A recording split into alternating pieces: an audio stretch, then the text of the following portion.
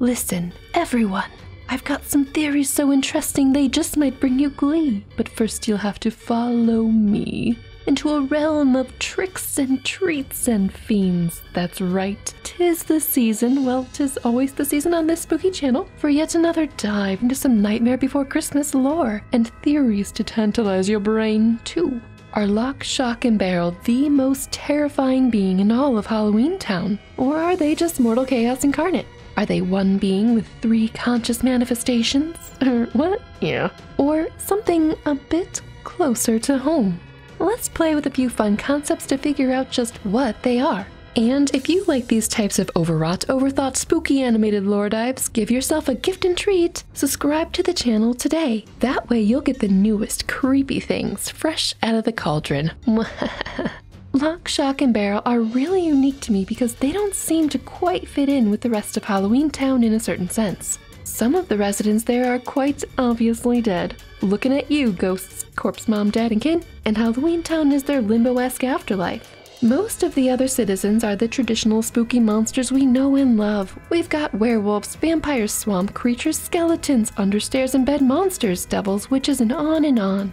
I'm not so certain they're in Halloweentown because they've died, but more so because they are spooky still mortal and or undead souls, and Halloweentown is where they choose to reside. I mean, why not? It's perfect. Enter in Lock, Shock, and Barrel, who it's easy to assume are dead and now linger at the age they passed, but spookier. Ooh! But I'm not so sure. Let's play Alive or Not, Departed Fiend or Mortal Edition. First up, Lock, who looks like he could have froze to death judging by his cold-looking blue lips. Or he could be a real-life devil and not dead with his spiky hair horns, and is that a real tail or part of a costume? Well, that leads us to his other layer of identity with the devil mask and costume. So the results are undecided. We could say that poor old Barrel, who seems to be the guinea pig in a lot of dangerous tricks, died as a result of these same type of tricks in his previous life. I'm not exactly sure what traditional spooky thing he's supposed to be, and he dresses as a skeleton, but he has a permanent creepy grin, sunken eyes, and manic panic green hair, so he kind of exists on the edge of all 3. Afterlife dweller, unknown creepy spooky, and maybe mortal. And then, of course, we've got Clever Shock, who I think got her cooler than stock name, hang on, we'll get there, because she either is a young witch who dabbles in lightning magic spells, is she a weather witch, or just likes to dress like one. Maybe an experiment or potion went wrong, sending her to an early demise, but she doesn't strike me as one who passed and doesn't quite fit the afterlife mold. So this whole game is kind of a bust, but we need it for reference later in the video. There is one possibility that could explain why the devious trio Lock, Shock, and Barrel are not only so close, but also so singly devoted to the chaos that is Oogie Boogie. And for that, we again need to look at what traditional boogeymen or sackmen did, which is wait around till the dead of night and capture misbehaving children, throw them into a sack, take them somewhere, do whatever Lock, Shock, and Barrel sing about doing to Sandy Claus, or just off them. Now, as discussed in this previous video right here, Oogie Boogie is an anti-traditional boogeyman. He has some backstory that's filled in by all the Nightmare Before Christmas video games. But to keep it simple, maybe if/when Oogie Boogie made the transition from real world to holiday realm life, he also changes in nature to be more bug-focused instead of child-focused. And also maybe there are not that many kids to nap in Halloweentown on a nightly basis, so bugs it is. But regardless, what if Oogie Boogie in his pre-Halloweentown traditional sackman life captured Lock, Shock, and Barrel and, ended it for them, if you think Halloweentown is inhabited by the dead, or just took them with him if you think anything spooky can choose to reside in the town. And then they, as a matter of course, develop this warped, parasitic, fear-based but still need to impress Oogie Boogie and stay on his good side relationship. Now, getting back to their single-mindedness when it comes to chaos, maybe a clue is in the phrase their names are derived from. Lock, Stock, and Barrel is a loaded phrase that came about around 1817, so super new and trendy. The phrase itself is a merism, or that's a linguistic phenomenon in which a combination of 2 or more contrasting parts of the whole refer to the whole. For example, in order to say that someone searched everywhere, one could use the merism, searched high and low. Totality is expressed by contrasting parts. Thank you, Wikipedia. Basically, the phrase tries to convey everything by listing the opposites in its description, and we fill in the gaps to get the scale of what it's conveying.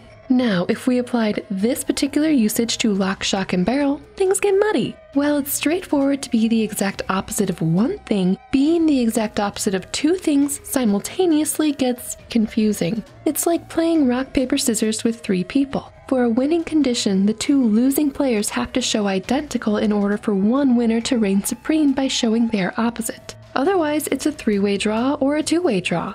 And it kind of works for lock, shock, and barrel as they are always vying with each other for the spotlight and have their plan chosen. Would this make lock, shock, and barrel a constantly morphing to be an exact opposition constantly being? Terrifying!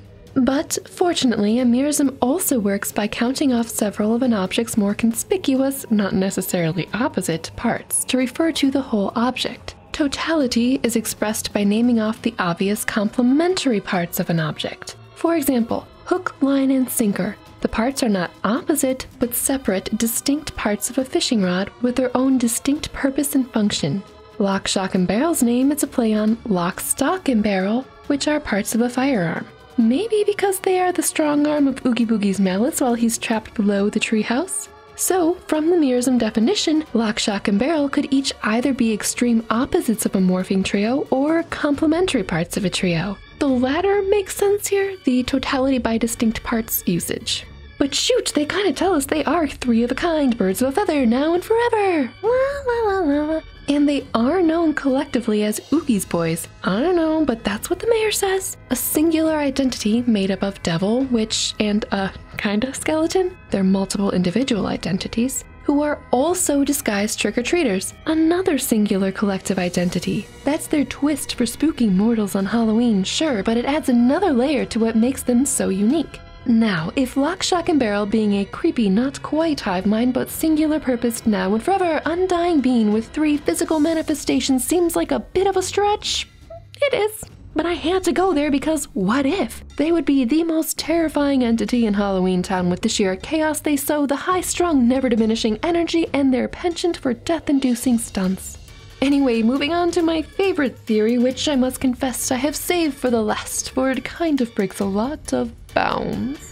For you see, what if lock, shock, and barrel are not dead at all? Not traditional resident spooky city dwellers, but regular kids who like spooky things and just can't be bothered with the real mundane world anymore? Hear me out. They don't seem dead to me like others there. They are not your traditional spookies unless you count an inverse boogeyman as their collective gimmick and identity. They seem to me like regular kids who love pranking, love dressing up, and love living in a spooktacular never-neverland treehouse. Never growing up or whatever because of the perpetual state of frozen, timeless decay that pervades Halloweentown.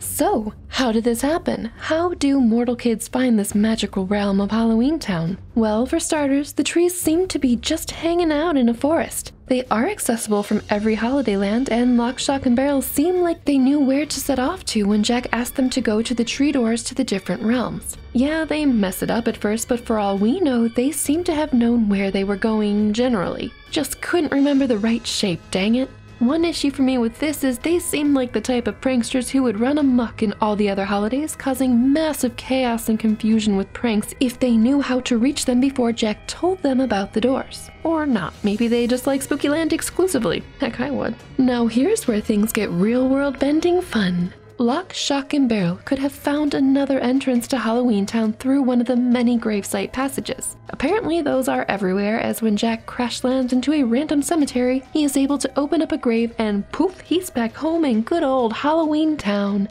And unless this tomb door to Halloweentown is a Pumpkin King exclusive power, lock, shock, and barrel strike me as the type of pranksters who would spend a lot of time exploring graveyards and cemeteries for funsies, just hanging out and vibing or pranking and spellcasting as you do. If they spent so long in a cemetery, odds are they would have also found a door like the one Jack used, opened it, explored it, and found the spooky land of their perpetual Halloween dreams.